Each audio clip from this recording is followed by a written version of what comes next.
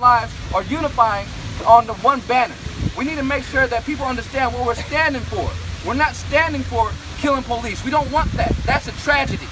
With every single life matters.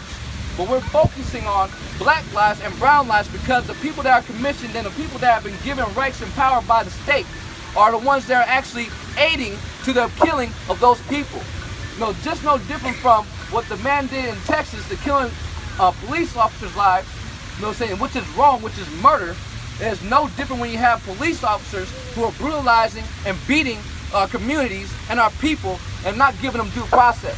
I hold those people, those police officers, to a higher standard because they have been commissioned and given power to be able to protect and serve our community.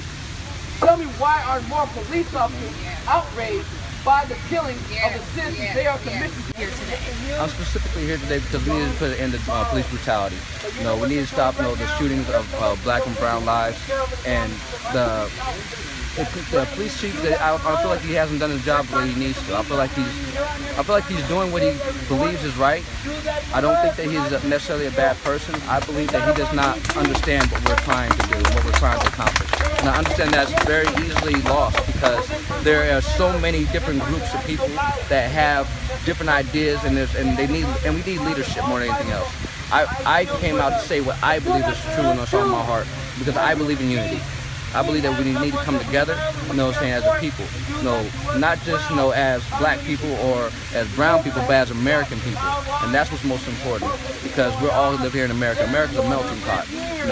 My mother served, my father served. I believe that, in this country, and I don't see why I should, be, discriminated against because I'm, just for being my race and being here.